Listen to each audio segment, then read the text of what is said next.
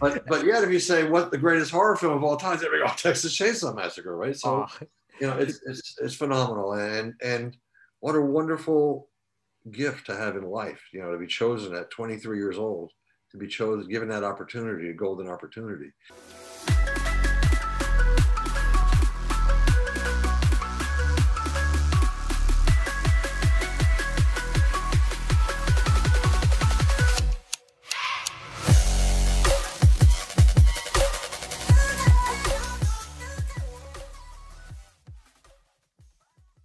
hello, everyone. I hope you're all having a wonderful day today.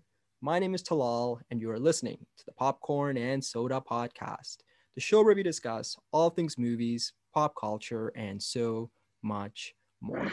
I want to thank each and every one of you for making me a small part of your day.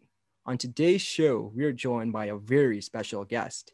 He is one of the finest cinematographers of the last 4 decades, with having shot over 400 music videos and 250 commercials. He was the man behind one of the most iconic horror movie films of all time, 1974's The Texas Chainsaw Massacre, another amazing cinematography feat to his name. With the movie celebrating its 47th year anniversary, it continues to inspire the next generation of filmmakers, actors, and cinematographers. On the show today, the very talented, award-winning Mr. Daniel Pearl. How are you, Daniel? Very good, thank you, Talal. Nice to meet you. Nice to be here and be on your show. My pleasure. Thank you so much for coming to hang out on the show. And before we deep dive, how have you been over the last year? Actually, we're living in such a crazy world. Pretty good, sort of before in the several months prior to the pandemic, I started working a lot with the director Joseph Kahn, and he's continued to get jobs, he's sort of, he and I hook up on jobs in bizarre places, Prague. Last month it was Santiago, Chile, but so that's interesting and exciting.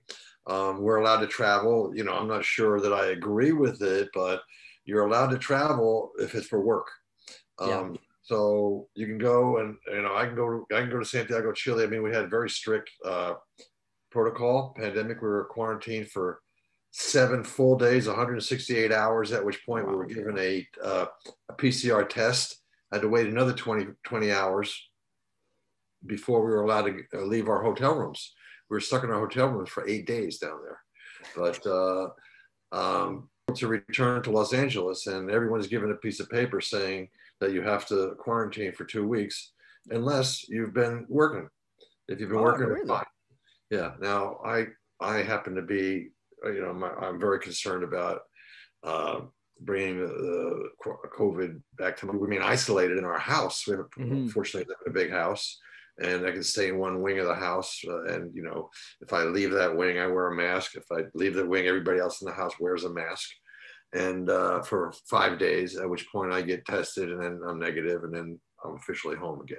So I did go through that. But anyhow, what's been great about it is like I said to you, I did hook up and shoot quite a bit of stuff with Joseph Kahn.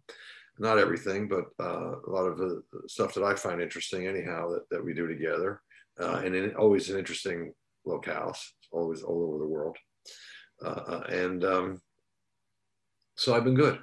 My wife's going crazy. She goes, hey man, she goes, I haven't been able to go off the block, but you've been to Prague, you've been to Santiago, Chile, you've been all over the world. New York, you've been everywhere, and I've been stuck here. And well, I'm sorry, I don't know what to tell you. It's just the world we're living in right now, right? It's just it's a crazy time in the history of everything. It's a crazy time, and as you said, I've shot a film that's got its 47th anniversary this year, so obviously I've been at it for a while. Yeah. And but I don't know what I would do if I was a young cinematographer starting out right now.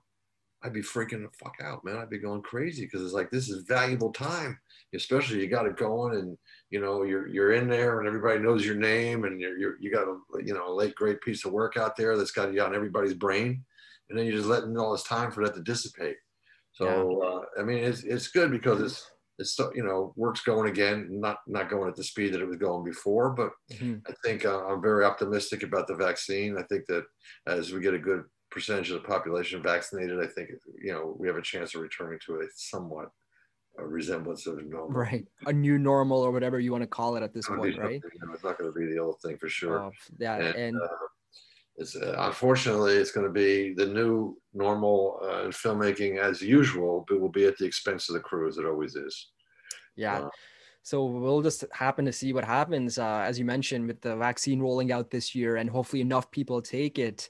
But it's one of those things where cinema and filmmaking is going to look radically different, because now a lot of these studios are going to be able to say, all right, do we really need X amount of people on set? Do we really need this person, that person, that person? There's a lot of that. CDC dictates, how many people should be in a room at a time. They used to, and so there's a lot of that, absolutely, going on. And the films are changing a lot too. I mean, because of the way we can shoot them and the way people can interact with each other during these times. Unless they're willing to go through a quarantine and be in a bubble, make a film in a bubble. You can do that, I guess, but we'll just see what happens, right? Well, here's a huge thing, huge thing that came about. Now, people may get around it by, I guess they can't even get around it by leaving California. Atmospheric smoke. Yeah. Atmospheric smoke has been ruled out by the Screen Actors Guild.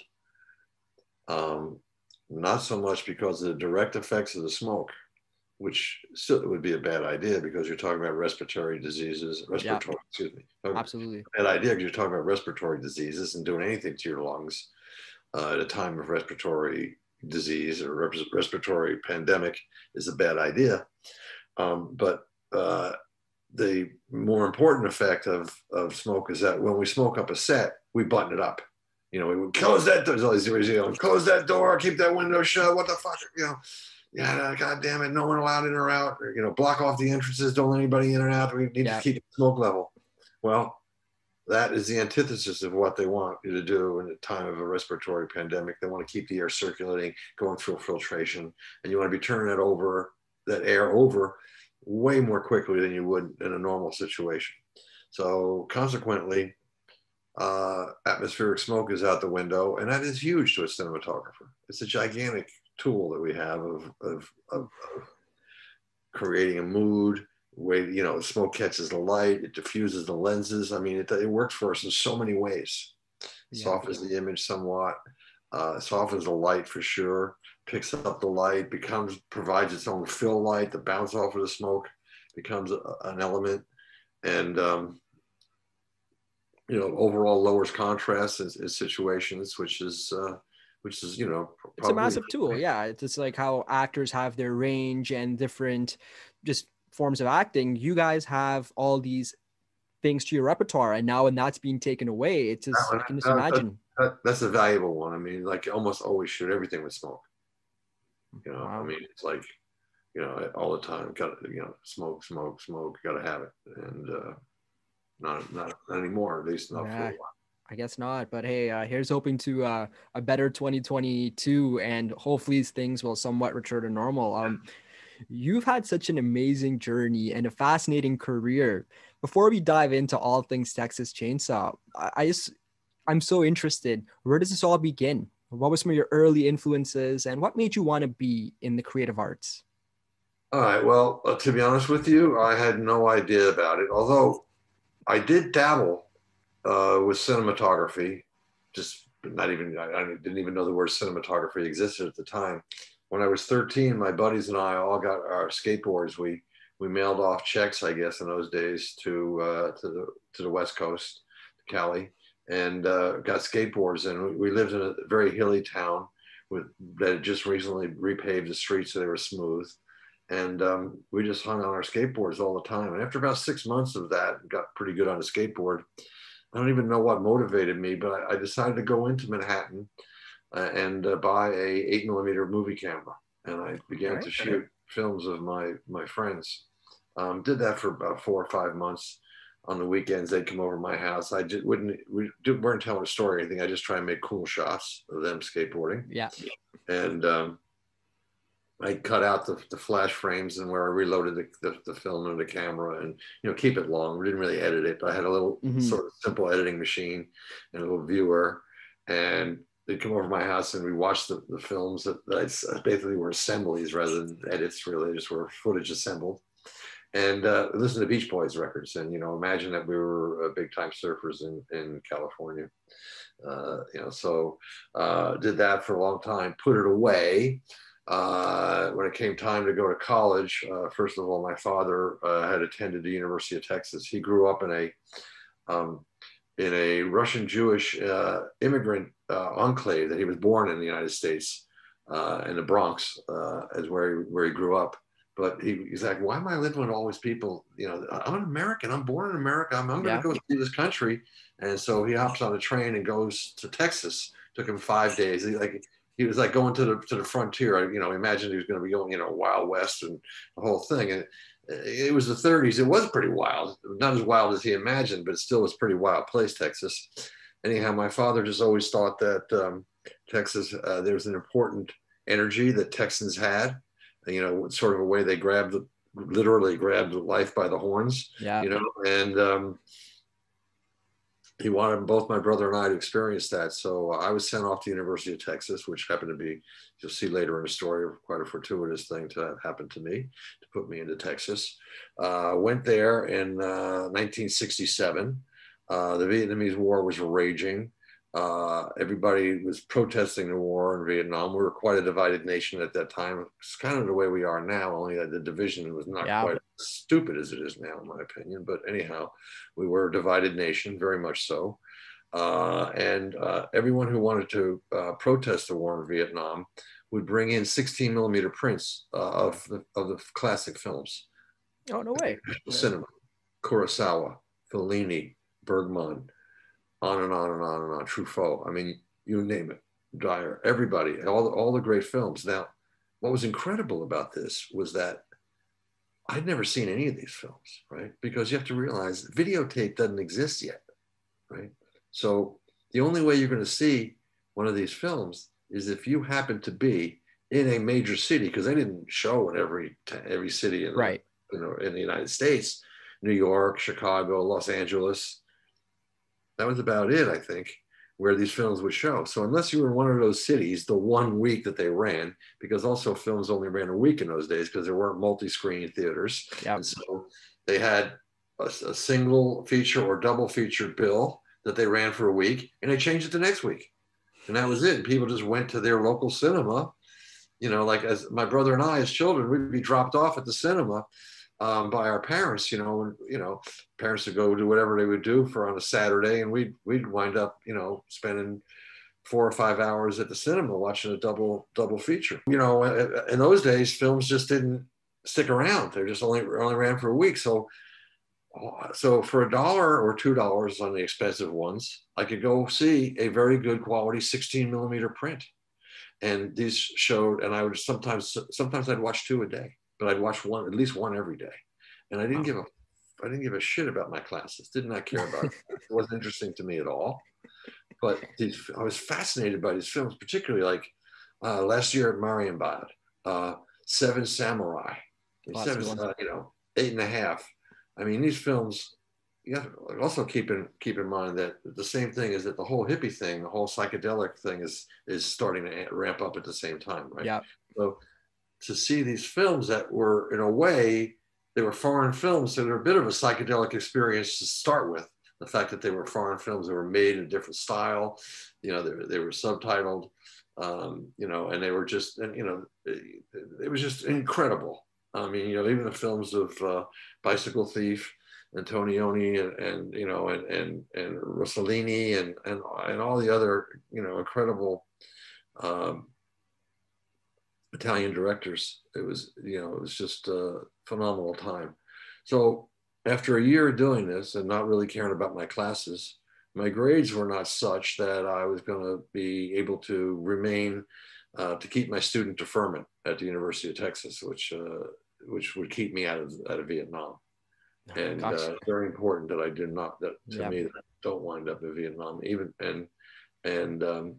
that became even more so once I decided to be a cinematographer, because the last thing on earth I wanted to do would be walking backwards with a camera on my shoulder, filming the troops as they came out of the helicopter or out of the landing craft or whatever, to be documenting the war. It was the last thing I wanted. I didn't want to be in the war, and if I did wind up in the war, I certainly didn't want to be documenting it without not aware of what was going on.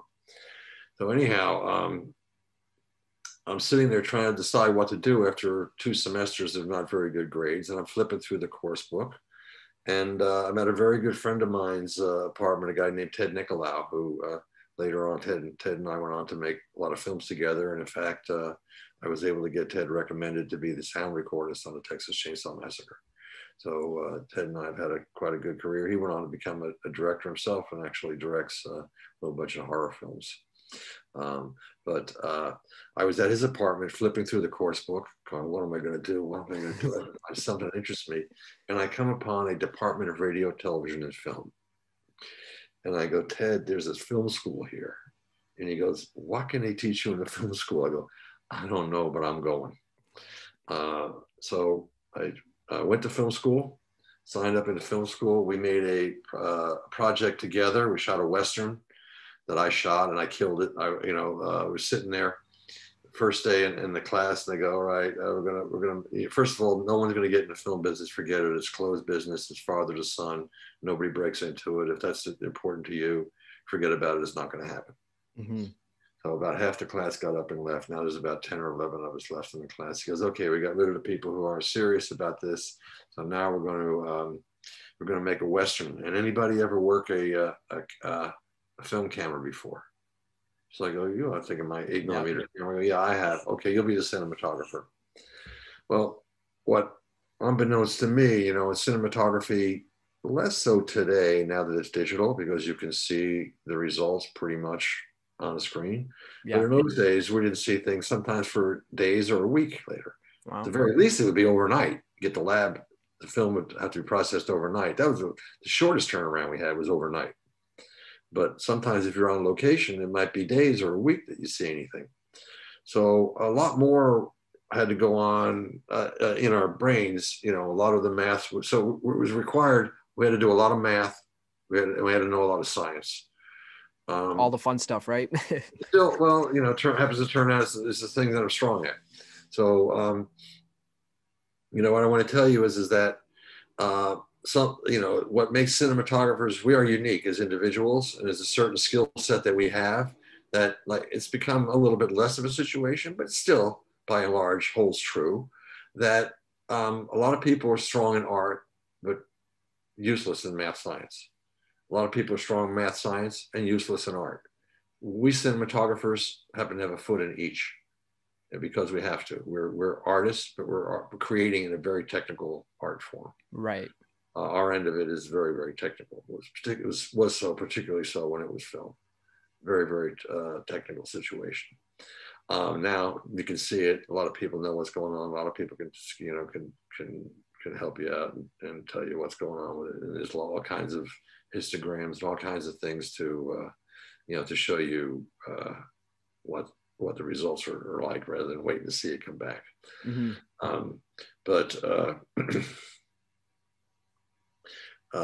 So that's a very important thing, that cinematographers have that, a foot in each, both the art world and in the math science world. And I'm very fortunate that my parents set me up with that. My father was a mechanical engineer, quite a good mechanical engineer, and my mother was a painter. And so I get both. I get the art side from my both mother, worlds. math science side from my father, and away I go, a left-handed problem student who has some gifts. So well, that's just the beauty of life, right? Where you got the best of both worlds, and you were able to take both things and mesh it into your personality and things that work for you. And that led to so much amazing work. And talking about the amazing work, the Texas Chainsaw Massacre, this movie is just so iconic, and it continues to live on generation after generation. But no, it's phenomenal. It's phenomenal, isn't it? I mean, it blows my mind.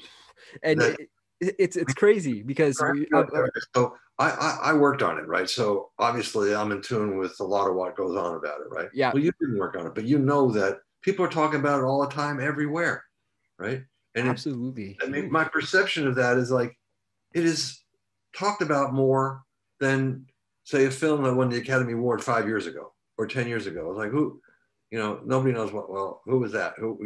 What film won the Academy Award even Like last year? 5 years ago, 10 years ago. Yeah, no one talks about those things, No right? one knows, right? But yet, if you say what the greatest horror film of all time, there we go, Texas Chainsaw Massacre, right? So, Oh, it's phenomenal, and what a wonderful gift to have in life, to be chosen at 23 years old, to be chosen, given that opportunity, a golden opportunity. I mean, you've mentioned that I've hit a lot of home runs in my time. I made, that's what I refer to them as, killer, probably when you really kill it, and it's a well-known piece. absolutely. Yeah. Out there, and and I've been blessed because, as a cinematographer, you don't write these things, you don't direct them, you don't cast them, you just shoot them. And you just got to be really blessed to be chosen to have these opportunities, and I am blessed that that's happened for me many, many, many times throughout my career. And, Absolutely. And what so I was just talking about the importance of this movie, and it's something that is just part of pop culture cinema. It really is. We talk about movies that won Oscars a year ago, 2 years. Most of people don't talk about it, but this movie resonates. And just even the name, the Texas Chainsaw Massacre, like what's that's just like, whoa, what's this? I know the name. We shot it under the title Leatherface. Yeah. And That's you know the what? title we shot it under. And when Tobe told us that it was going to be called the Texas Chainsaw Massacre, it was right near the end of the shooting. And I went, oh man, that's a terrible idea. Well, we were wrong. But, obviously it was a fantastic title. In hindsight, yeah, that's one of the biggest draws to this movie. So, and none of this amazing pop culture iconography or just the way this character is lived on would have been possible if it wasn't for that original movie. So let's dive right into pre-production, production, and post. What was your introduction to this entire concept of Leatherface at the time, Texas Chainsaw? And well, it starts with, as I told you in the beginning, at film school, they told us that we couldn't get into the film industry. It was a closed industry, which it was at that time. I mean, there were only 3 studios, 3 networks. New York had 2 independent channels. Chicago had 1. That was it. right. Austin, Texas, where I was going to film school, we didn't even have all 3 networks. We had only the 2 of the 3 networks. Oh, wow. And we had only 2 stations. So what they told us at that time was that you're not going to get into film school, or you're not going to get into the film industry. So if you're really into it, you'll stay on, you'll study, you'll go to graduate school, you get a master's degree, maybe you get a PhD, maybe not, in film technique, film theory. And if you're lucky, very lucky, you'll get grants and you'll make films on the weekends or the summers, but that's it. Forget it. You're not going to wind up in Hollywood in the film industry. It's just a closed industry. So keeping with that in mind, I did go through, get my undergraduate degree, and I did choose, a long story I'll leave out, but I did decide to remain at the University of Texas to shoot the Texas Chainsaw Massacre, I did decide to remain at the University of Texas to get my master's degree, which worked out to be a fantastic thing because it left me in position to be hired for the Texas Chainsaw I bet, Massacre. yeah. Now, at the time that we finished getting our master's degrees, and again, Ted Nicolau, who I mentioned before, was a good friend of mine, and several other guys that were in that class, they were all directing students, and I shot all their films. I was a cinematographer. So I'm just, shooting like every year, I'm shooting like an hour's worth of student films at least every year. So my second year in graduate school, I started shooting commercials for a guy named Larry Carroll, who became a partner with us later, and he wound up being an editor on Texas Chainsaw Massacre. Well, Larry was graduated a year ahead of us, and so he started to get professional jobs in Texas, and I started to hire me to shoot those jobs for him. So I started to have get some stuff out on television, and people could start to see my work. And when we graduated, I told my buddies that I went all the way through the graduate program with, really through film school with, these same 8 guys. I said, guys, I think I'm pretty good at this. I will shoot a feature film by the time I'm 35. I'll be the youngest cinematographer to ever shoot a feature film that anybody's ever heard of. And they'll go, that's some pretty bullshit. I go, yeah, I know it is, but I think I'm good at this. I think I can pull it 3 weeks later, the phone rings. It's Tobe Hooper. I kind of have to imitate Tobe. Daniel, man, my name's Tobe Hooper, and I'm doing a little film here, and I've seen some of your work, and I reckon you're the best cinematographer in Texas, and I want you to shoot my film. Well, I'm sitting there with mind blown. Yeah, sure, man. Just some reason, I don't know why, I decided to play it cool. I go, yeah, man, let me see the script. I hang up the phone. Two of my buddies were at my place at that time. I go over there, I go, guys, I go, I'm 12 years ahead of schedule. You spoke it into existence. Jesus Christ, I'm 12 years ahead of schedule. And I go, what's going on? So I just been asked to shoot a movie. They go, what kind of movie? I said, I don't know. I guess it's a horror film of some kind. I don't know. I'm gonna have to read the script. Well, you got to keep in mind, 1973. You don't get a script like that like you do today. Today you say, I want to read a script. Boom, it's there. Maybe you have to sign an NDA first, but the script's there in minutes for you. Well, this I had to wait for them to make a copy of the script. They had to mimeograph, make a copy on a copy machine, and then somebody had to deliver it to me in person. So a couple of days transpired, and then I read it, and it was incredible. It was so strong on paper, and I call back and I go, yeah, man, yeah, I like it, Tobe. I like it a lot. I'd like to shoot it for you. And I'm thinking to myself, these guys are crazy. I'm 23 years old. I mean, they are completely insane. I wouldn't hire a 23-year-old cinematographer to shoot this film for me. This is completely nuts. So anyhow, so I ring Tobe back. Yeah, I'd like to shoot it, man. When do we start? And I'm thinking, they're crazy hiring a kid to shoot this film. I mean, it's a golden opportunity. I need this opportunity. Well, I'm not going to walk away from it, but I wouldn't hire me. They're crazy. So anyhow, he goes, oh, Daniel, man, we're shooting this film for $80,000, making the film for $80,000, and we got 70,000. There's an oil lobbyist here. I go, oil lobbyist? I go, oil lobbyist? Like that's the enemy, Tobe. Because yeah, man, I know that's the enemy, but we're a bunch of hippies. We ain't got no money. Yep. And the enemy, they got money, So, all right. Well, we understand. We need our benefactors if we're gonna make films. We need people. It's an expensive process, and we need people who are gonna give us money to do something. So okay. So he goes. So anyhow, but this guy who gave us the money, he wants to make sure he's not the only guy that believes in this project. So he's only given us 70 of the 80,000. So as soon as we get the other 10,000, we're gonna go. Well, I hung up the phone. Thought to myself, what the hell is going to happen? It's going to sit on the vine. It's not going to get, going to sit around for a long time. Right, and I'm thinking either Vilmos Zsigmond or Laszlo Kovacs are going to wind up shooting this film. They were 37 and 38 years old at that time, right? And of course, later on became friends with both of those guys, and we had a good laugh when I told them I was afraid they were going to shoot my film. Vilmos spoke. He said, well, I'd already shot McCabe and Mrs. Miller. Somebody offered me the Texas Chainsaw Massacre. I would have had to say no. He goes, but Laszlo absolutely would have said yes. Laszlo definitely would have stole your job. So anyhow, I hung up the phone and I was sitting there thinking, oh my God. And I remembered I had a friend who had quite a bit of money. His parents had a big ranch and he had a lot of money. And he was interested in film. He had dropped out of film school, but we occasionally would go to cinema together. He'd bring me out every 3 or 4 months. So we'd go see it. Right. So I rang him up. I said, listen, I've been asked to shoot a film. And, you go, oh, he's like, well, all right, bring me the script, whatever. Calls me back 3 hours later. How much can I put in? He's like, all excited, And I go, 10,000, only 10,000? Well, the 10,000 proved to be incredible because he was our foil. Whenever the oil lobbyists tried to get us under his thumb, right? Too much. We thought he was cramping our style too much. Tobe said, would you like your money back? And we'll just get you, we'll have your money back here shortly if you want your money back. And you go, no. So that was a very great thing that happened.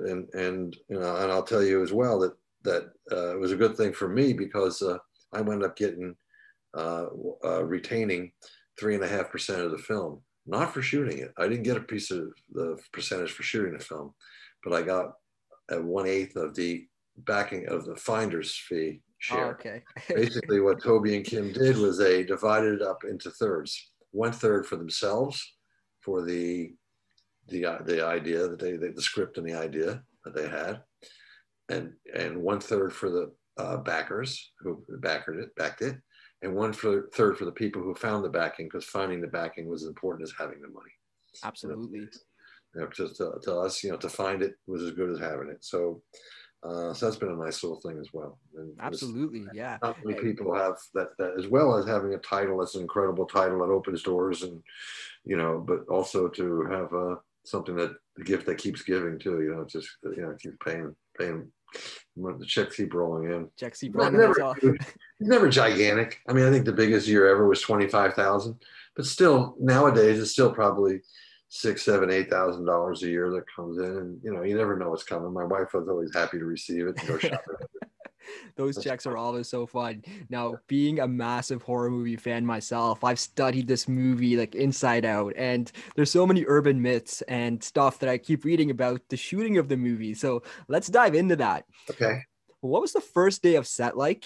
And having shot this movie, there isn't much reference points from older horror movies or slashers, because that wasn't really a thing until later in the 80s. What was your perspective going in day one? Like, were you just happy to be there? Were you like, did you have a vision that this is how I'm going to shoot it? I need this focal lens. Let's get into that. Well, we had seen, interestingly enough, although I've never really been a person who copies other people's work, but there were two films that were interesting to us as much as anything, as an economic model, as much as a film model.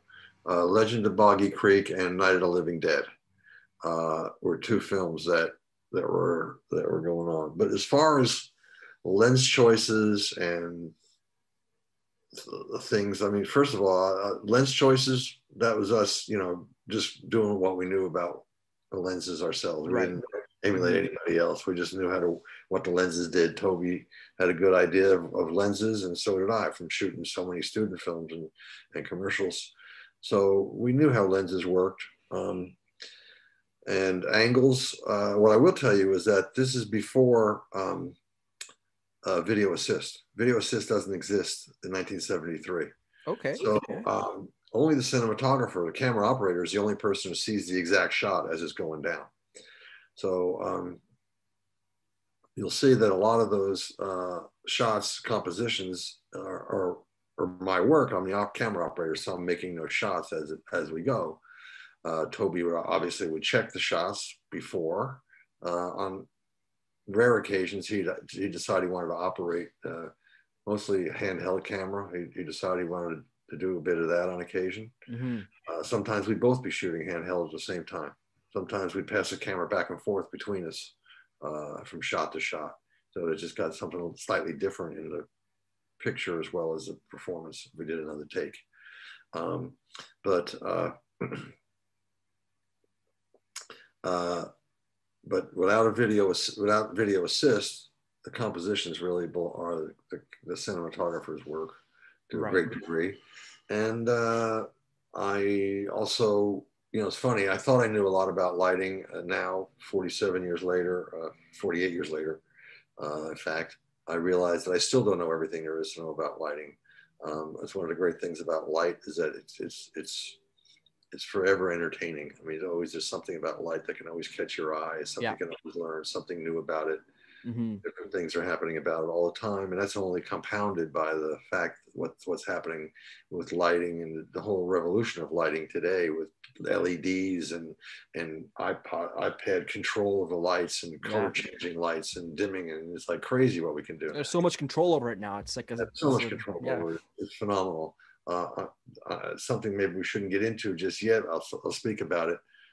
Although, so we don't forget about it. Unfortunately, what all this control over the equipment does, and the faster lenses and the more light sensitive cameras and all that stuff, is that in producers' minds, the process should be faster. And you can even say, okay, yes, the process, even I could agree, the process should be faster. Mm-hmm. But what happens was there was something about the plodding along process of filmmaking when it was film, where it went a little bit slower. Like typically nowadays, I have to fight to get 25-day schedule on a feature. When it was film, those same caliber of features would shoot 30 days. Right. So that there right in itself is there's the example of how, okay, why are we doing it 25? We used to do it 30. Oh, it's a faster process. Okay. But what happens with that faster process is that there were certain peripheral talents and um, what departments, I guess is the best way to put it. It's not the word I was looking for, but that have a chance to do something, that have a chance to improve their situation Mm-hmm. because the process was a little bit slower. Okay. And I missed that in the process. And there was an attention that everybody was divided, and because it was $1 a second to run a 35 millimeter motion picture camera. So you just didn't flip it on wantedly. I mean, you only turn that thing on for real. Right, when you knew what you were shooting. Yeah, I mean, 60 bucks a minute. You're not going to piss that away on a set. No one would. So there was quite a crescendo of people coming together and of preparedness and readiness and to shoot.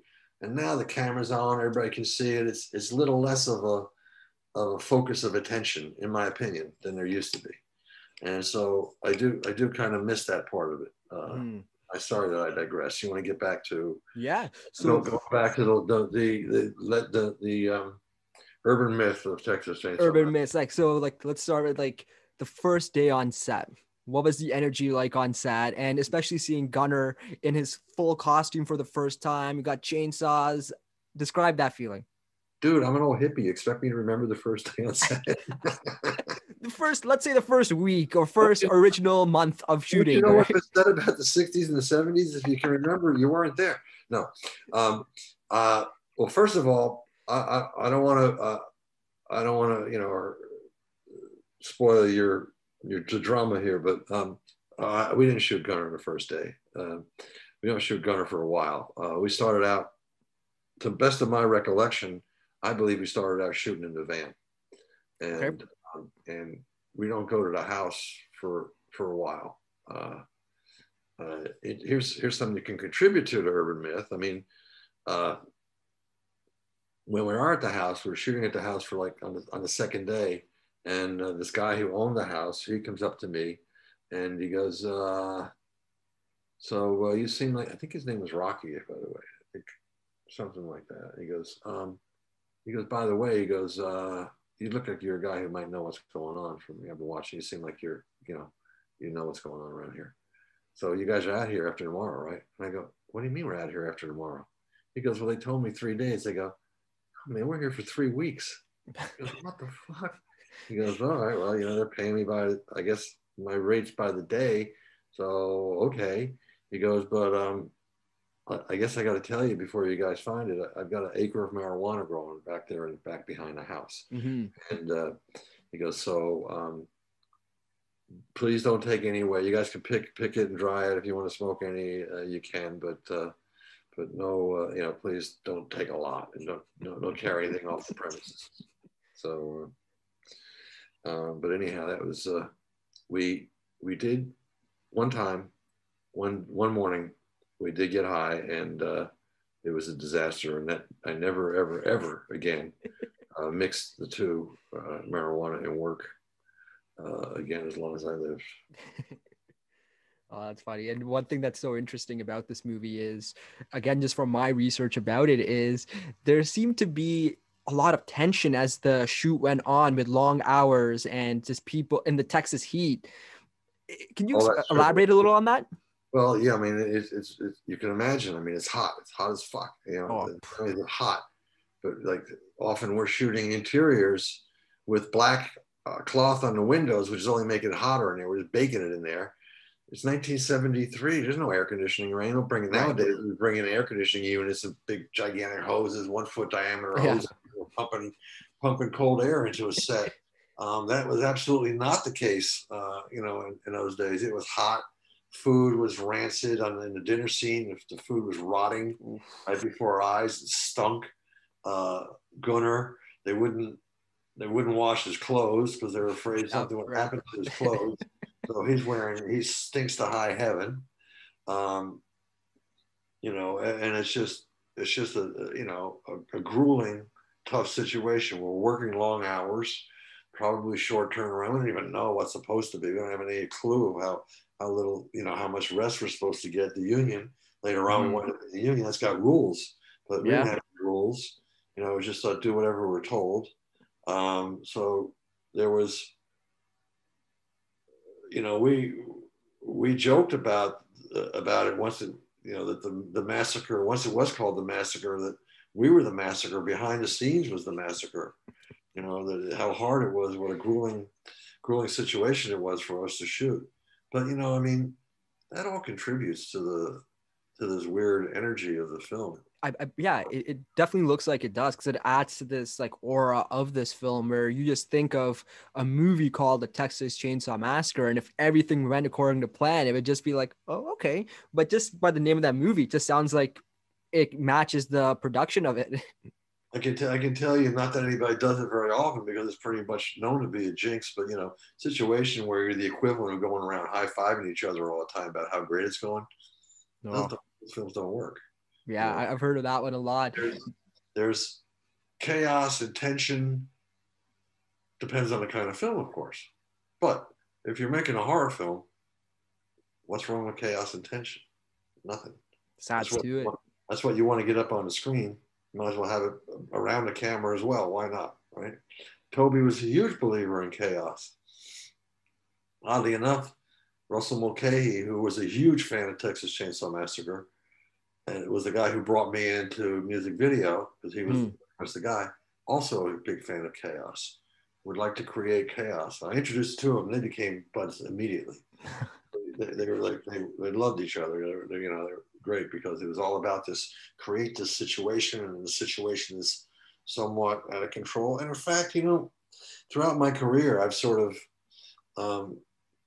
worked for guys that are like that. I guess I'm the right foil to those guys, for those guys, the guys that are into this chaotic, crazy situation where things can change in a moment. I mean, that's what the whole world of music video was, just this crazy, chaotic situation in the early days in the 80s. I mean, it settled down when the budget started getting bigger and bigger and bigger, and we had to behave like adults. In the beginning, well, hey, there's a skill with that. Like when there's chaos and you're forced to adapt, not everyone can do that. And just hearing about all your stories so far, you're able to adapt to what's going on around you, and that's a massive skill. It's funny, and I've talked about that a little bit lately. I've been thinking about that, and it definitely has to do with my personality. I'm a left-handed person, so I believe that we all have difficulties learning to read initially because it's so counterintuitive to us. Yeah.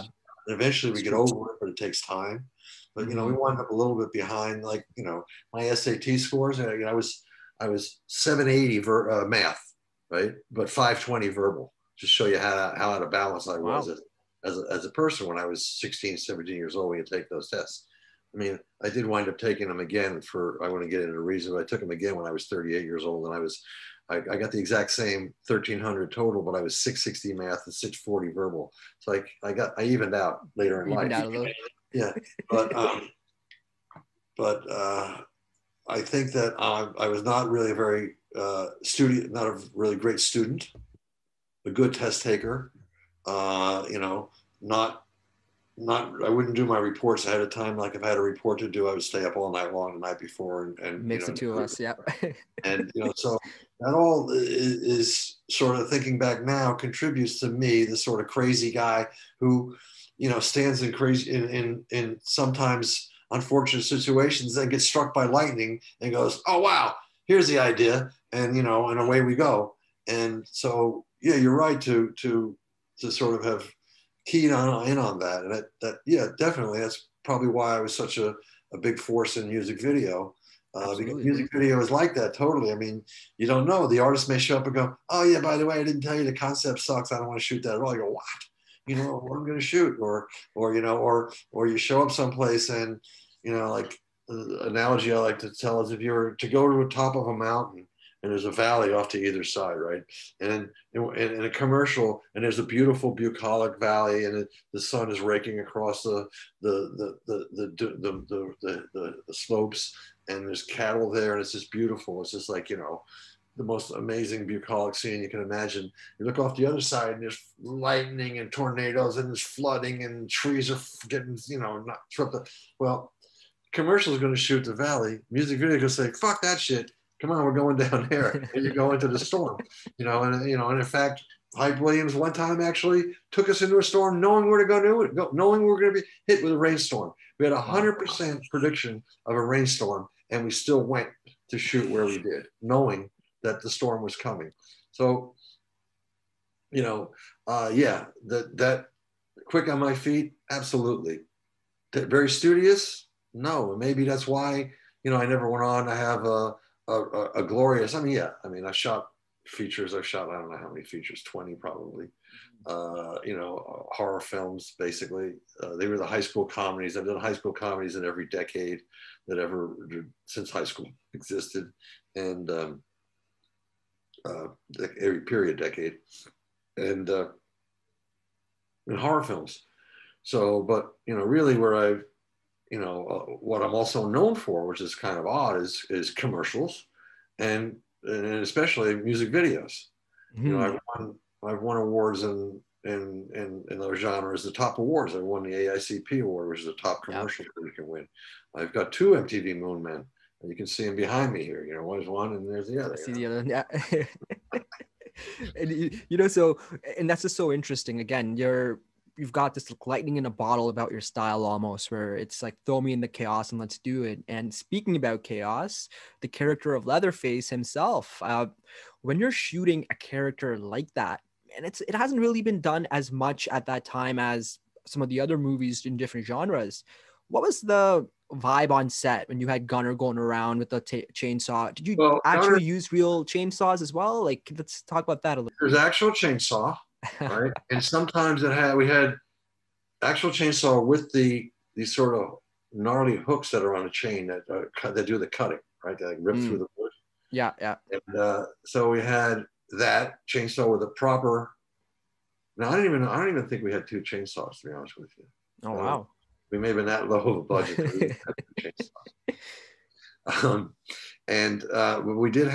We could change the chain. We had a chain with the hooks. We had a chain without any hooks on it, and sometimes no chain. And when the chainsaw was running, you couldn't really tell the difference visually. You couldn't tell, right, if the chain had hooks on it or not. Except, of course, when you held it up to something, it didn't cut the way it cut with hooks. You would cut through things. So I doubt that we shot at all with no chain. There was really no reason to. Right. Although I guess in the chase, even to fall and hit with a running chain still would have ripped you up. So let's say, okay, sorry, I'm going to start over on this. So you're going to edit. Yeah, go for it. Let's hear it. Yeah, loving this. I'm pretty certain that we wound up shooting with all 3 ways, with the possible ways, with the chainsaw, with the regulation, factory approved cutting chain on it, just the chain with no cutting teeth on it. It was less dangerous. And then at times maybe no chainsaw at all, no chain on it at all, because it was even more dangerous in case it was going to fall. In case Gunner would fall, right? Or something like that. So, we had only 1 Gunner, so we couldn't afford to, and only 1 Maryland, so we couldn't afford to have either one of them get hurt. So, right. Yeah, absolutely. And one thing that's so interesting that I find about this entire movie, and even generally, anytime I speak to a director who's either shot a horror movie or has been part of a horror movie, I always ask them this question. When you're on set and you're trying to shoot these scenes that you're hoping would get an audience reaction of either a scare, a jump scare, some sort of high-end chase, how do you know if it's working on set? And is there ever a way to find out it's working until you actually start editing the dailies, or what's your perspective on that? Well, you never really know for sure if anything works until it's edited and you put it in front of an audience. That's why every film will have a preview screening with question cards or remark cards for people, and everybody, and people interview people, because you never really know what works. You think you know what it is, but at the same time, depending upon, like you said, if it's a scare, if it's a stunt, or if it's something like that, you can see it on playback now, and you pretty well know if it works. But there's no surefire way to do it. But something I can tell you that we did know from Chainsaw was, and it was an epiphany moment for me too, followed up a few moments later, just like about 30 seconds later, by the story I'm about to tell you. But when we were shooting the sequence after Terry McMinn has been hung on the meat hook, Yeah. and Gunnar takes the chainsaw. This is the first time we see the chainsaw, right? And he starts up the chainsaw, and this blue smoke starts coming out of the smoke starts coming out of the chainsaw, and we're shooting across Bill Vale's body. Here, there's definitely no blade, no chain on the chainsaw because he's moving around near near him, right? We don't want to hurt him with it. No blades for sure on the chainsaw at that point. And as I'm seeing this through the camera, I'm the only person seeing it. I'm going, oh my God, this is the most horrifying shit I've ever seen in my life. This is so fucking You guys are pushing the envelope definitely on that. scary as I'm seeing it, right? And I'm watching it, and I'm watching it as it's unfolding. And next thing I know, I start hearing a child screaming behind me. Oh, Child no. screaming as loud as possible behind me. And I go, cut. And again, my lifelong buddy, or ever since I've been in college, Ted Nicolau, who was the sound recordist, his daughter Karina had come to set with his wife Sally. And Sally was the caterer for the movie. Okay. Yeah. And so she had arrived to bring us lunch that day, and the daughter got out, and she happened to be walking around and happened to just walk past the door and see into that room where we're shooting that scene. Oh. And it just, it freaked her out. But of course, that was a pretty good indication that we were doing something pretty scary. Well, there you go. That was your test patient zero there. That guy can give you the screams there. Now, on the last subject of this specific, the original movie, there's so many iconic shots, but the one iconic shot till this day is at the very end of the movie where you have Leatherface just flailing around with that chainsaw, and it's used in so many posters, like it's just one of those shots that just lives on. Do you remember just that if I remember that shot? I remember it very, very well. Yeah. So can you break down exactly what your perspective from a filmmaker? What was your idea of shooting that scene? First of all, I'm going to show you this picture. Somebody just asked me to autograph for them. I just realized. Oh, wow. I just realized. But anyhow, can you see it? I see it. Yeah. Over here in this light colored shirt, shooting handheld. And the other guy is Ron Perryman, Lou Perryman's brother. Lou was my assistant. Ron came in on the last day. Ron was quite a good cinematographer as well, living in Texas. And he came in and shot some B camera for us for the finale sequences. Anyhow, this shot here is taken at the instant, at the time, the one take that led into the sequence you just asked about. Mm-hmm. So what happened was, you see there, Marilyn is character Sally is trying to climb into the pickup truck to make the getaway. Yeah. Leatherface Gunnar is limping over because he's just cut his leg or something, right? Yeah. He's just cut into the quad cluster of muscles in the thigh, mm-hmm. And he's limping over, and she gets in, and the car speeds away. Well, what happens is Gunnar proceeds to just go into this dance, flailing. Yeah. He just starts flailing, and I just go with him, handheld, and I think that I'm being very safe because I'm shooting with an 8mm lens, which is a wide angle lens, which is giving me this distorted wide point of view where I'm thinking that I'm further away. I have the illusion. Again, I can only see in the eyepiece. In the eyepiece, I'm seeing something quite fantastic, mm-hmm. which is like an out-of-body experience for you as a cinematographer. When you're seeing something great like that, you're no longer you're there. You're in the viewfinder. You don't even exist as a person. You're in that, and you're oblivious to what's going on, other than what you're seeing. Yeah. And I'm on a wide-angle lens, so I'm trying to keep a good composition, and I'm trying to keep the shot moving and going in and out. But at the same time, I'm not thinking about my personal safety at all. Gunnar is flailing, something that he's just come up with this frustration that he's portraying. Mm-hmm. He's flailing, and I'm not thinking about that he's wearing his mask. So he has no peripheral vision because he's got this mask out in front of him. Kind of So covered his eyes, yeah. He's very cut down, right? And so as it's going on, I'm just thinking, this is great, great, great. Finally here, cut.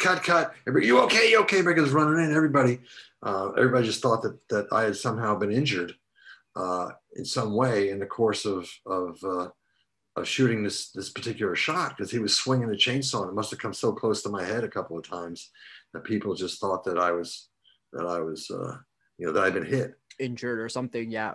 And of course, I had a very curly, bushy head of hair in those days, so you wouldn't have seen the blood. Now, of course, anybody who was worried that they would see right away if I was hit, but in those days, you wouldn't have known. So they were pretty confident that I'd been hurt, and we wanted to do another take, and I go, no, this is too dangerous. You got it, and that's going to be it. And what I didn't know until much later was that Tobe was trying to stay close. And that was one of the great things about the process before there was video assist, was that the director was always right near the lens. So you need to talk to him. Nowadays, the director's got a video village off someplace. Right. Yeah. Sometimes can't even have a line of sight view to the set. The director can only see the monitor, can't see the actual set. It's really difficult for communications. You can't talk to the guy. You have to, it's hard to talk to him. In the old days, they were always right there. You were off on the left, standing from behind the lens. You'd be on the left side with a viewfinder. Your AC would be on the left side to pull focus.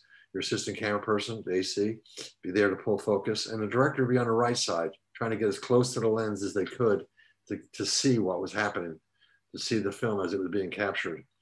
So Tobe followed along with me on this as I was shooting this, and Gunnar decided that he was going to try and take a swipe at Tobe because this was his last day of shooting, and he decided, oh, fuck it, man. And he just he wasn't going to hit him, but he figured he'd try and scare Tobe. So one or two of those swipes is actually that everybody thought I got hit was aimed to scare Tobe, just to give him a little bit of scare, friendly scare, not to really scare him, but to make whoa, something like that. That's so awesome because this movie, in many ways, spearheaded the next generation of all these slasher films, whether it's Friday the 13th and Nightmare on Elm Street or all these other 80 movies that came out. It had a massive impact on just the pop culture zeitgeist at the time. So the movie comes out, it makes $30 million. What's the first thing that comes to your mind after seeing it? And you're like, wait, this is this little movie we made down in Texas, and now the way people are reacting to it. What was going on in your head at the time? Oh my God. I remember it was phenomenal. First of all, you turn on television, talking about it on the news. There's this film, people are talking about it. Then you go in a restaurant and you hear people talking about it. And everywhere you go, everything you read, you pick up magazines, and it's all about Texas Chainsaw Massacre. People are talking about it everywhere, right? And I remember very clearly, I remember I was on the highway, and I remember sitting there, and I was driving, you start daydreaming a little bit while you're driving. And I started going oh my God, this film is a phenomenal, huge, big hit. And some people in their whole career, they never get this. What if I've flashed here? What if my first film is the only time that I ever have hit this level of fame and supposed fortune. But what if it never happens again? What if lightning only strikes one time? Right. And I thought about it a lot. Fortunately, music video gave me a chance to sort of to kill it again, and then I did kill it again in commercials, on a Motorola commercial.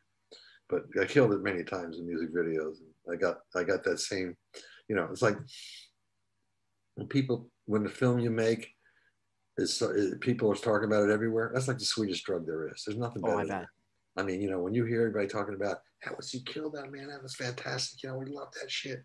I mean, it was perfect. I mean, that's just There's nothing better than that. Well, it's like the highest drug you can get, right? Especially being a creative artist. It is the most satisfying moment you can have, and but unfortunately, it's also an addictive thing. You want it, and you want it. You crave it. You want more and more. And you want it again. That's what keeps pop stars coming back at it. It's what keeps filmmakers keep coming back at it.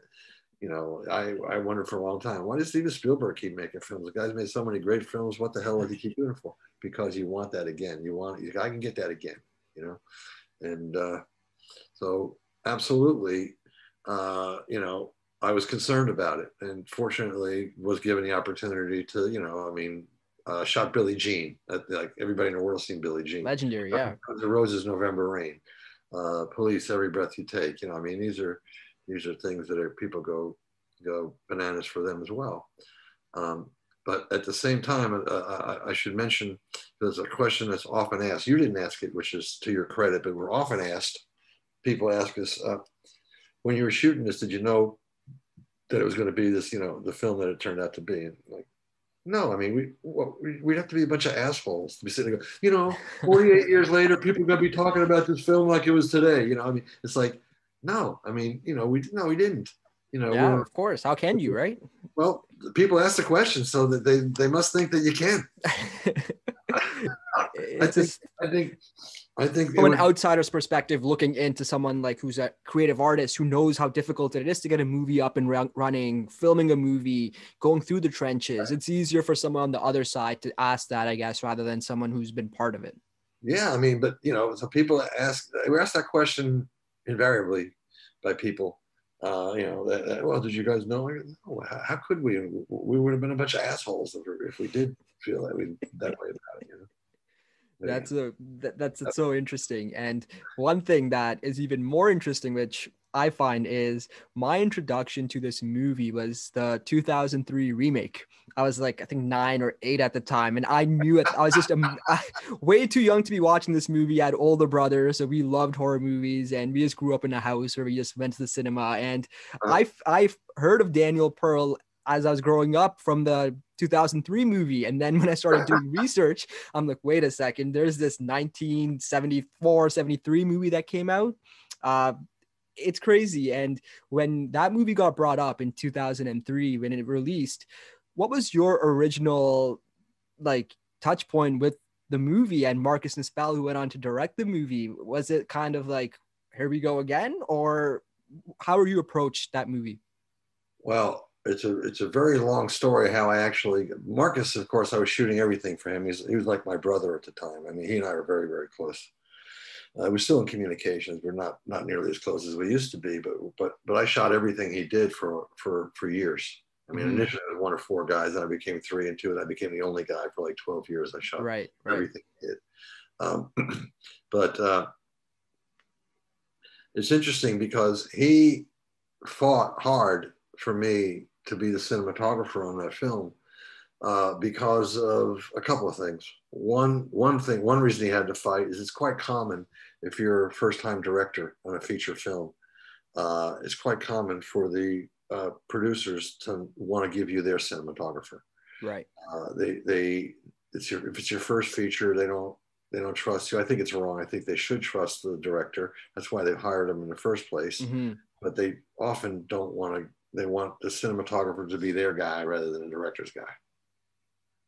It's a horrible thing that they're even thinking about it, but it's like it's just the way the industry, I guess, works in some situations, right? Let's think about it this way: it's a cinema prenup. It's a way. It's a way to get out without getting hurt if you have to. I guess so. Anyhow, so there was that issue, which is what Michael Bay's Platinum Dunes, those producers, Swarm and Fuller, were concerned about. And at the same time, Marcus knew that because they had 1 year earlier, they had remade Psycho and it was a disaster. They made it shot for shot, matched it, and it was just bullshit. Yeah. So Marcus knew me very well and knew that I was the only person that would not try to somehow knock off the original. Yeah. Because I'd done it. You shot it. There's no reason for me to go there again. And so I was the one person he could trust would take it someplace new. And I'm glad you saw that film. I'm glad you saw it first because I think that it's a valid film as well. Oh, it's I a think great movie. I think they're both really good films, and they're 29 years apart. And you know, the deja vu aspect was out the window. They tried to do that when my first meeting that I had in Austin with the producers and with Marcus. They sit down and go, so it's going to be gritty and grainy like the original, right?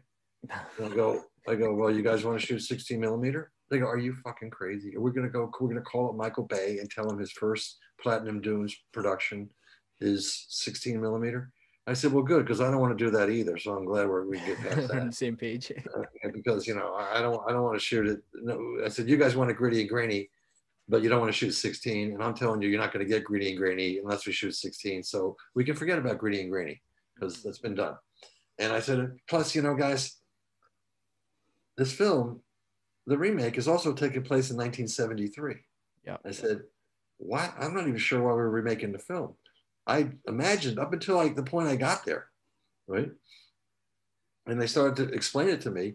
I imagined we were doing a 2002 version, and there was going to be an Asian guy in the van, an African American in the van, and there's going to be modern adaptation of it. There's going to be, you know, 2002 soundtrack album release and all of that.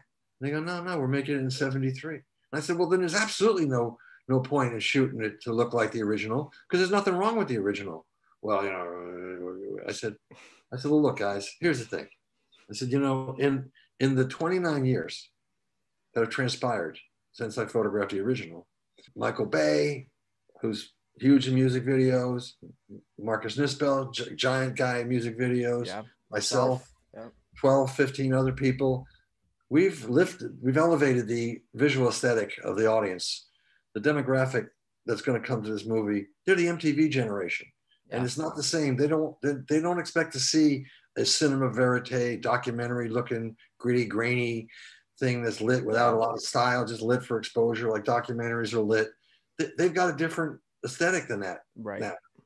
And they looked at Marcus from before and they go, well, what does that mean? And Marcus goes, he looks at me and goes, well, what does that mean? I said, y'all just gonna have to wait and see, aren't you? And then Marcus goes, yeah, that's what he told you. You got to wait and see. So there it is. And so that's how we got into it. But, you know, Marcus and I, very, very similar are how we feel about light. We feel very, very much the same way about light.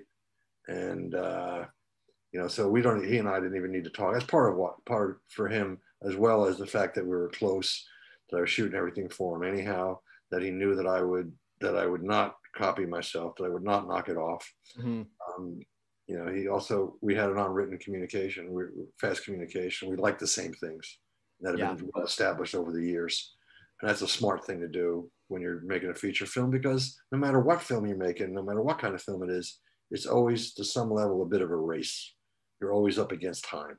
Yeah. You're always up time, budget, schedules. Well, because budget, time, and schedules, all three are the same thing. Right? Mm-hmm. If we have more money, the only thing we do with more money in a film is either buy more time to make the movie, get more crew to let us go faster, or get a piece of equipment that enables us to go faster. Interesting. It's interesting. But no matter what it is, time and money are the same exact resource in filmmaking. We just use money to buy more time. Yeah. On the last topic of this movie, when you're back behind the camera shooting this familiar character in this familiar setting, what was the biggest difference besides the, of course, the budget and the technology at the time? From your perspective, who was behind both films? What was it to you? To be honest with you, the workload, the pace, the stress of getting it in the can felt identical to me. Even though one was $80,000 and the other one was $8 million. So it was like, that's what, 100 times the budget. Yeah, pretty much, yeah. The budget. But 100 times the problems, as Biggie Small would say. More money, more problems, right? You got 100 times the budget, you got 100 times the problems. So anyhow, more money, more problems. Anyhow. But you find more people to please? Was there more pressure it now that felt you have the more budget to work with? well, it felt the same, you know. I mean, I had obviously I had to achieve at a higher level. You know, I had to be now the 2002 version of Daniel Pearl and delivering that polished, much more polished Yeah. level than the 73 version of the guy who was just trying to get enough light, and lighting wise, just trying to get enough light to expose the image. The compositions and the Yeah. moves, that's all strong stuff that's just a gift I think that I had from birth. You know, it's a composition and the ability to design strong, camera moves. But lighting but now is a whole different thing. It had to have a good slick look to it. You know, it had to be. And what's interesting about it was, and one of the reasons I think that sold them in the end to allow me to shoot it for Marcus was that they're going, look, this has to be a horror film and it has to be beautiful. Mm-hmm. And Pearl does both of those things. He shoots divas and he shoots horror films. And it's got to, you know, Jessica Biel has got to be beautiful at all times. And she's great. I mean, she is not only a beautiful, you know, appearing person. She's a beautiful person as well. She's just wonderful, beautiful inside and out. Mm-hmm.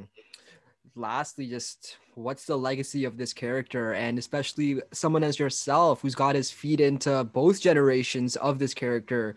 What do you take away from the Texas Chainsaw Massacre franchise? Wow. Well, you know, I mean,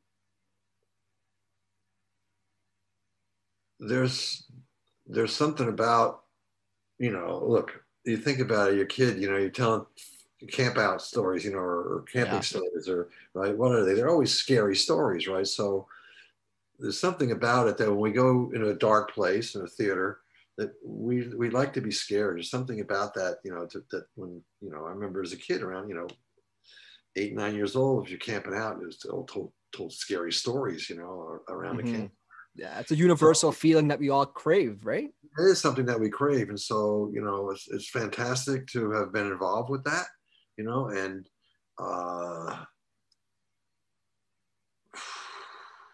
you know, I wonder, of course, everyone has to wonder as things get weirder and weirder and weirder on a, you know, violence and crime and stuff like that. Do we play some part in that? Well, you know, I hope not, but I can't imagine that there isn't something copy, you know, crimes or copy whatever. Influencing something, yeah. Although fortunately, not much has happened with chainsaws. So, but We're you good know, on that. there is a concern about, well, you know, do you show this film to the wrong crazy person and you create another killer? So there's that to concern about. But at the same time, believe it or not, it was very much a political allegory, and we thought some of the shit we were shooting at the time was funny as we just thought it was hilarious. Some of the stuff. I mean, it was, you know, it was very much. I mean, look, the Vietnamese War. You know, we had the legacy of that going on. You had, you know, the whole thing going on with, you know, hippie movement. You got Woodstock, all that stuff going on. It's interesting because you're probably one of the only people that will ever have that perspective of launching it and then relaunching it. And it's crazy because you know where it began and how you guys shot it at that time, and now you're trying to reinvent it. Just forget the studio, but as a creative artist as yourself, you don't want to revisit what you did 29 years ago, because then you've had this long growth of learning so many more skills and adding more repertoires to your tool belt. You're one of the only people that can ever truly know what that feeling is. What I can tell you is that I did want to play the duality of that down, right?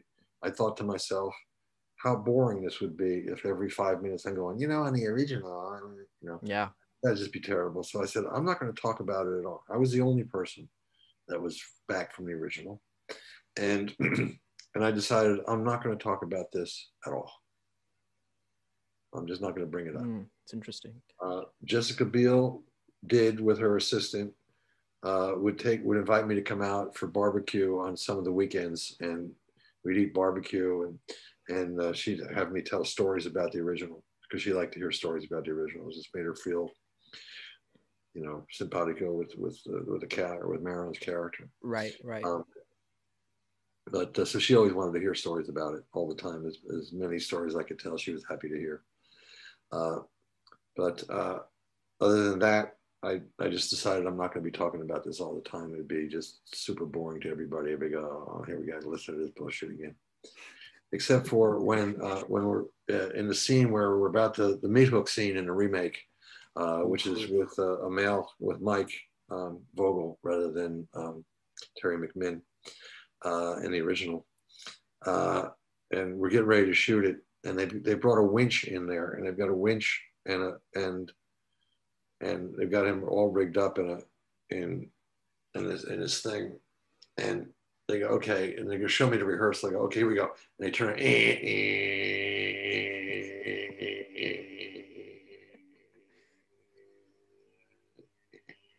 It's going going on and on. And then you get him above the hook. And oh boy. Okay, he's in the hook. I go, are you guys kidding me? I said, this has to make people jump out of their seats. This has to land with force. Yeah. This has to come down. I said, this has to be a slam him onto the hook. You have to go, everybody. I remember that. Yeah. Oh.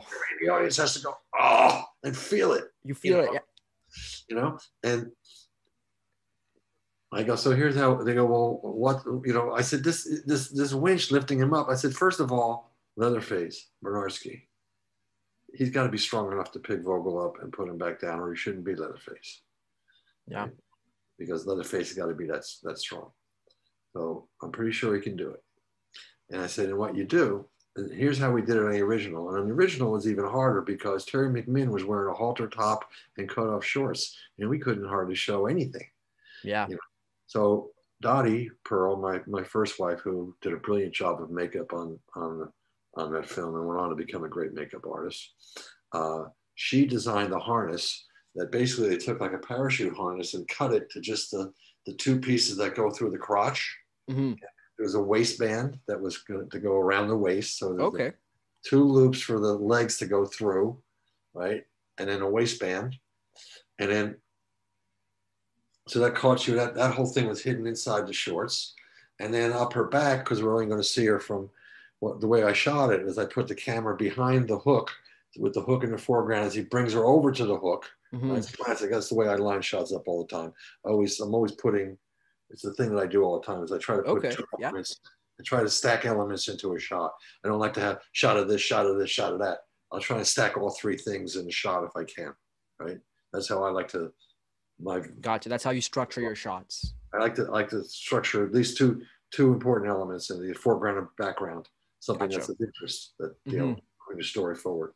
So anyhow, put the hook in the foreground, him bringing her to the Leatherface in the original, picking her up and walking her over to the hook, right? And then we cut around front, right? Now everybody swears to God that you see the hook go into the back. Everybody swears to God that that's the case.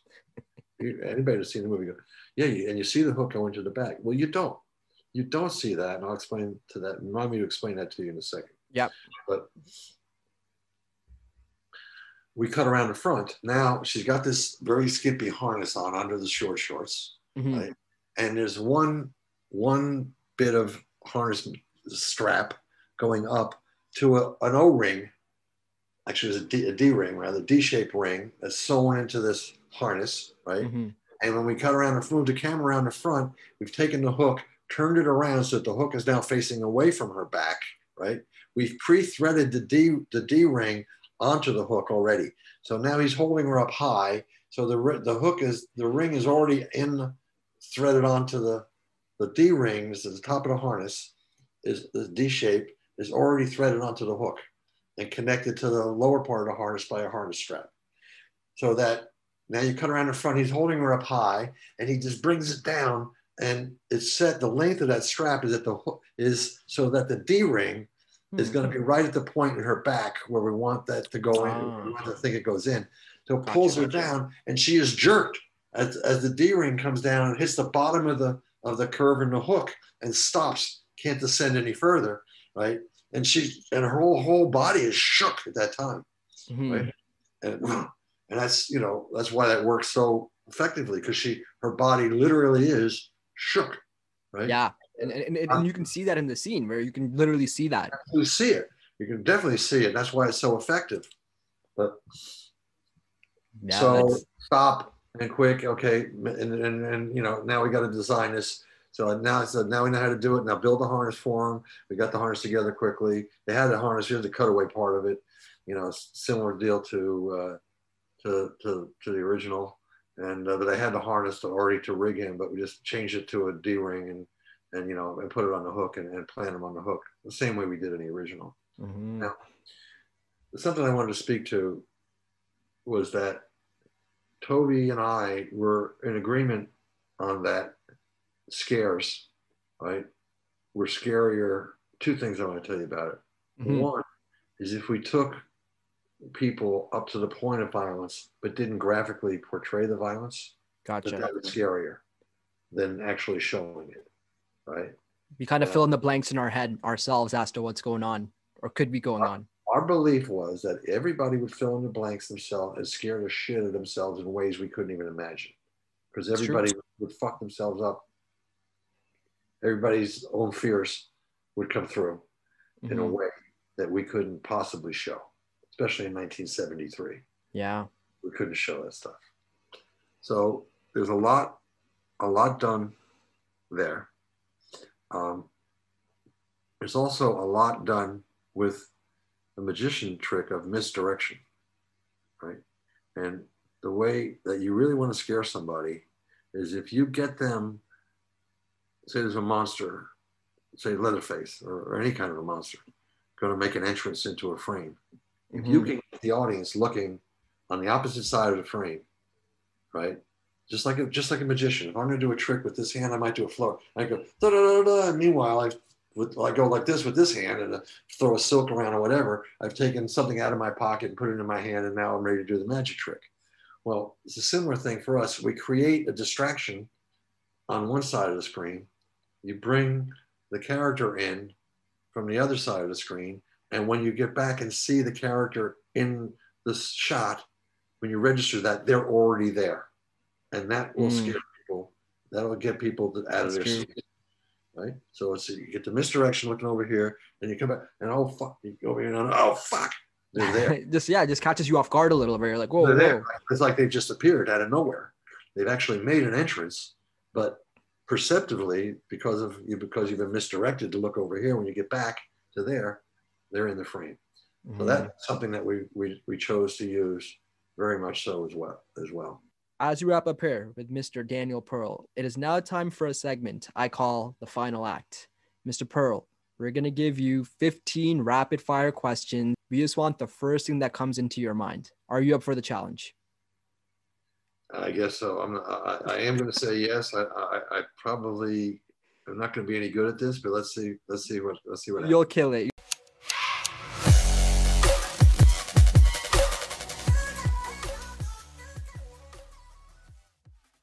What do you prefer more, movies or TV shows? Movies. Would you rather watch a movie at a movie theater or watch at home? That's a tough one. Depends on the film. Some films need to be seen on the big screens. Others are fine in the comfort of your home. All right. Favorite horror movie of all time, not including any of the Texas Chainsaw movies? Psycho.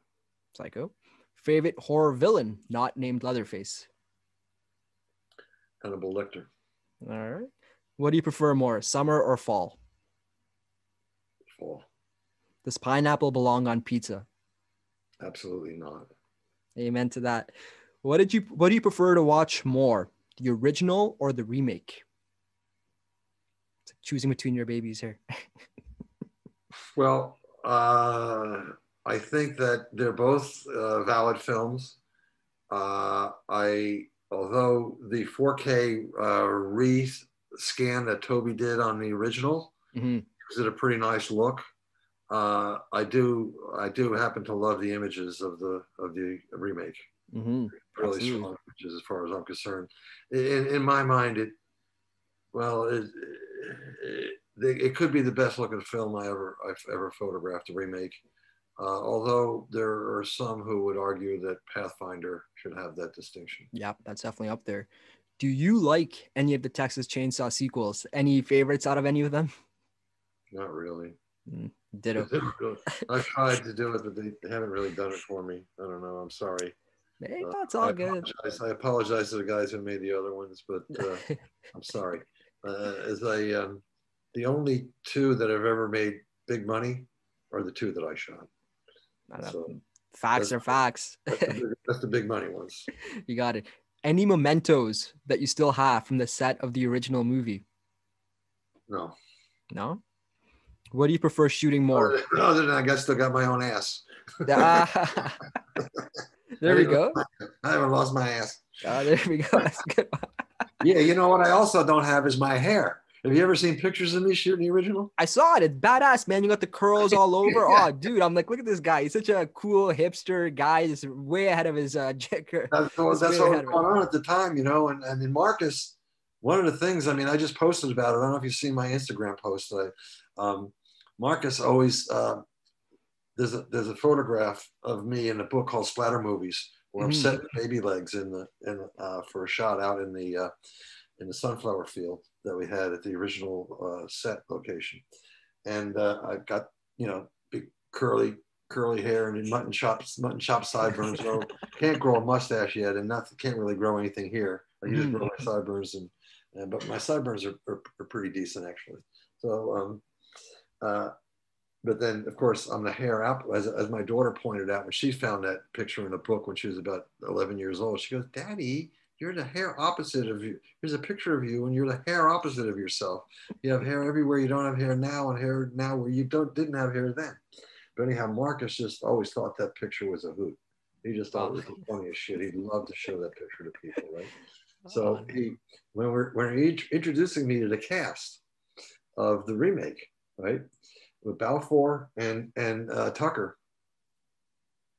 And he shows them the picture, and the two of them start laughing, and they start going, "I'm going to wear the glasses. I'm going to get the perm, and I'm going to grow the sideburns," back and forth, right? And the two of them, because they're going, "That's the shit. That's the '73." I just learned that we're doing it in '73, and they're going, "That's the look, man. That's the real deal. That's the real look of '73. Your look." Well, in the end, Balfour decided he was going to wear the cap, right? Yeah. So that then put the perm and everything. It all went to Jonathan Tucker, who went with got a bit of a perm, although mine was real. Mine wasn't a perm. Mine was an Israel. That was my curly hair, and I did wear glasses at the time, so those were my glasses. But Jonathan didn't wear glasses. He got a perm, and he tried to grow his sideburns, but they didn't grow out. They just sort of went straight down. They didn't sort of become lamb chops. They're like just strips. That's a nod to you. Like, now that I think about it, it's like that character looked awfully like something I saw when I was doing all my research with you and back in the day. So that's awesome. If you go on Instagram, if you go to my Instagram, D Pearl DP on Instagram, it was the last post. I think it was the last thing I posted. Was that picture? Was that is me and the picture that Marcus shows the story about him liking to tell it, and then picture of Jonathan and Jonathan as he assumed my look. Oh, that's awesome. Here, I got a couple more here. What do you prefer more, since you shot both, film or digital?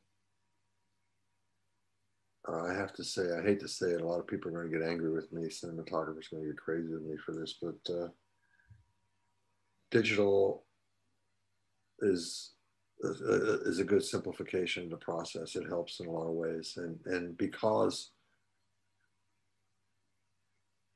I got to say, let me restate. If I was working on shoots that were 12-week shoots, 16-week shoots, these big 60, 80, $100 million pictures, then I would say film. But if you're not on one of those schedules, those big budgets with that kind of a schedule, then you're always in some sort of a race. Yeah, it's to go. And digital just lets us go a lot faster. Now, while I'm saying that, the reason that is that well, all of technology today, you know, when I think of film, I actually have to think of film hand in hand with the technology of that time, where the lights were bigger and badder and they required, you know, more, you know, they weren't LEDs. An Yeah. LED requires 1/8 the electricity that an equivalent tungsten light requires. So, and it's the heat. And so the sets were hot and it took more time. The fucking lights were bigger and heavier. That takes more men, you know, so everything about it is more and more and more of everything. Well, now you got a camera that's 4 times as light sensitive, right? And you got, you know, lenses that are 2 or 3 times or 4 times as light sensitive, as light transmitting. You've got lights that are smaller. You've got a style that's come about too of you know, of more contrasty style, of more different ratio of light between a key side and a fill side.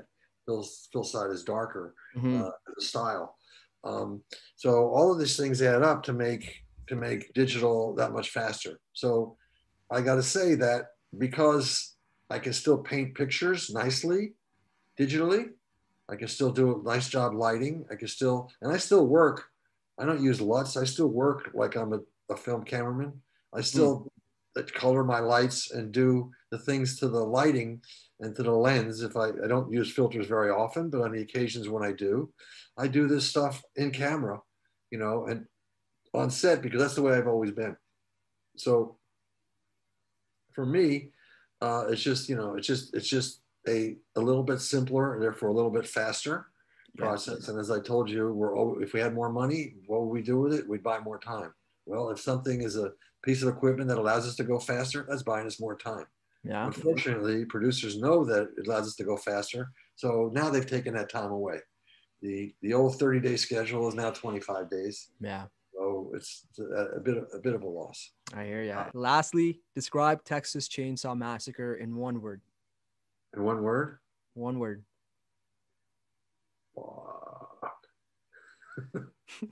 Is that the word? I mean, I don't know what else it would be other than somebody that's seen it. No,